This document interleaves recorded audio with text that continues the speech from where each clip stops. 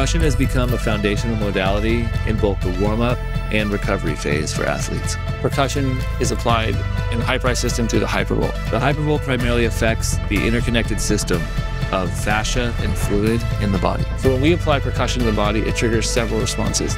Number one, the direct effect of having a mechanical force compress the layers of tissue and then decompress the layers of tissue.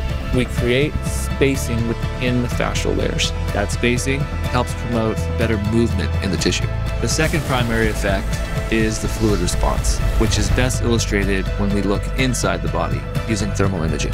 So ideally, we want to affect the fluid dynamics of the body. We want the fluid in the body to be warm, we want it to be thin, and we want it to be moving.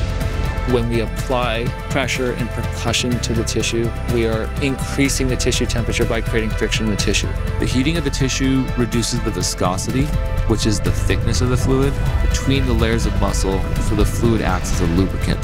The percussion from the Hypervolt also produces a vibration force that moves fluid through the body, so that when the fluid is moving across the surface of these tissues, there's less drag and there's less friction, and so we have better tissue glide and better muscle conductivity, which results in smoother and more efficient movement patterns.